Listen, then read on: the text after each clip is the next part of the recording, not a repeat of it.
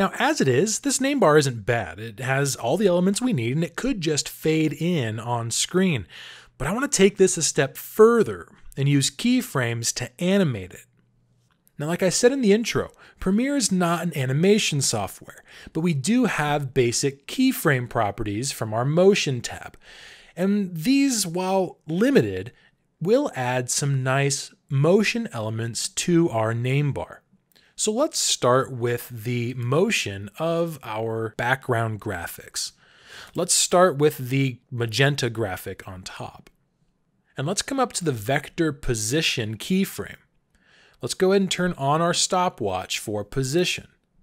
Now, because we've just designed the name bar in the position that we want to be careful that we don't just start moving things around to animate it and forget the position that we actually designed it to be in.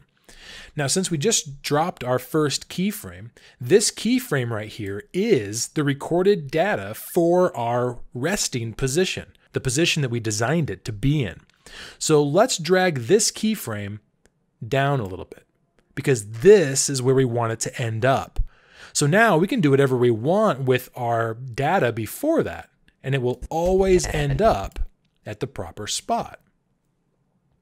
So let's now take our playhead, make sure it's at the beginning of that graphic, and let's change the X position to line up the end of this rectangle right with the action safe line. So it's not going to move a whole lot, but if I hit play and just gained a lot, you can see it just kind of starts in and then comes out. Now we can change the length of this animation by dragging the last keyframe either further away to lengthen it or closer together to shorten it.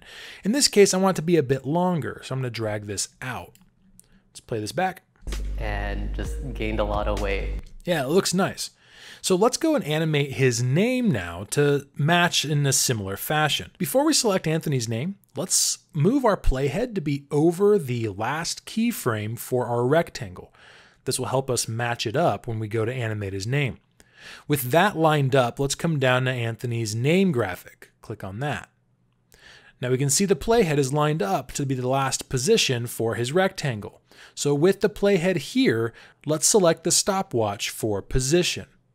This marks at the same point as the rectangle the resting position for his name, or the way that we designed it. So now let's bring our playhead to the beginning. And let's bring his name over to the far right as well, to be just on that action safe line.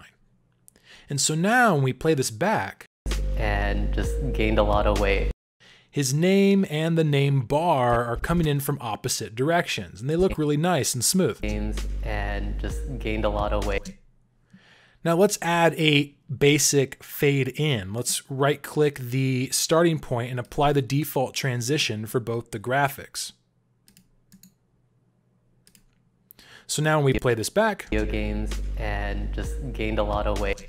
They fade in, they move, and they line up right where we designed them to be.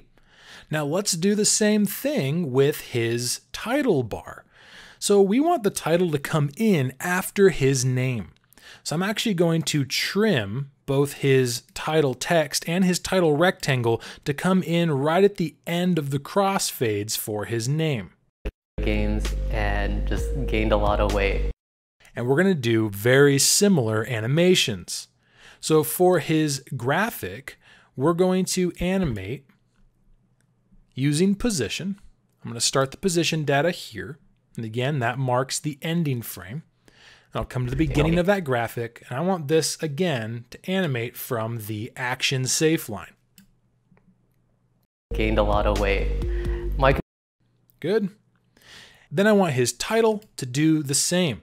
So just like before, we'll line up our last keyframe using our playhead, select his text for his title, drop the keyframe for position, bring the playhead to 0, and then line up his name with the title safe line as well.